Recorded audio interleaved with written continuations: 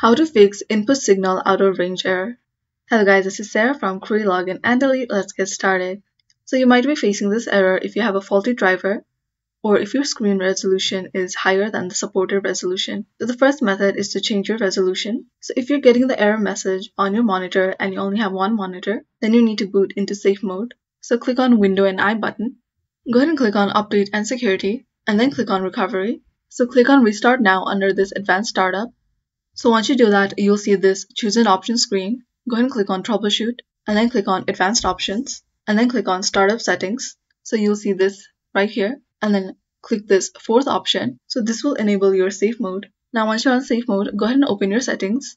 Click on System, click on Display, come down to Resolution and then select the one that is recommended. So select the one that has recommended next to it. Now if you have dual monitor setup and only one monitor is showing the error, then you don't have to come into safe mode. You can directly open your settings and come to display and then change your resolution. So the next method is to uninstall your graphics driver. Go to your search icon and type Device Manager and click on Open. Click on the arrow of Display Adapter, right click on your adapter and then click on Uninstall Device. Go ahead and reinstall it and then restart your PC. So this is how to fix input signal out of range error. Thanks for watching till the end and don't forget to like, share and subscribe.